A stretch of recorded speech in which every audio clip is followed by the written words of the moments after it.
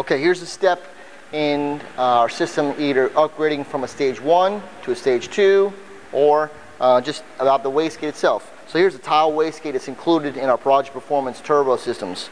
So our stage 1 comes with a red spring, our stage 2 comes with a white spring. Here's an example of the white spring here. So what I'm going to do right here in this video is I'm going to show you how to remove the red spring and change it to the white spring. If you have our stage 1 system, it'll already have the red, so this is what you'll have to do. I removed a few of the outside bolts so for the shortness of this video, but we're down to the last 2. So what you need to do is you have to hold it because it's going to be underneath that entire spring pressure.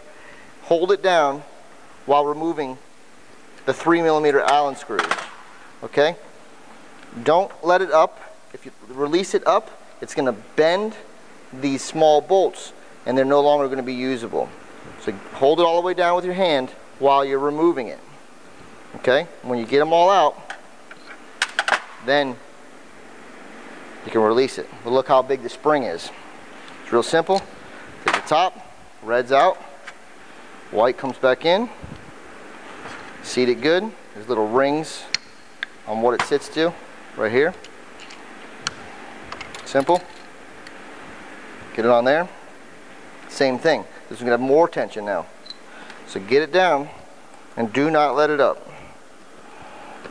Okay? If you can't do this like I'm doing it, you may need someone to help you.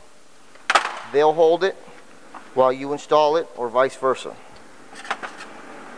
But either way, if you let it up, you will damage these screws. They're hard to find, or we'll have to ship you another set. You'll lose time. So I got it down. We'll install the remainders and go back around, all the way around. Okay? Wes from Prodigy Performance, thanks for watching.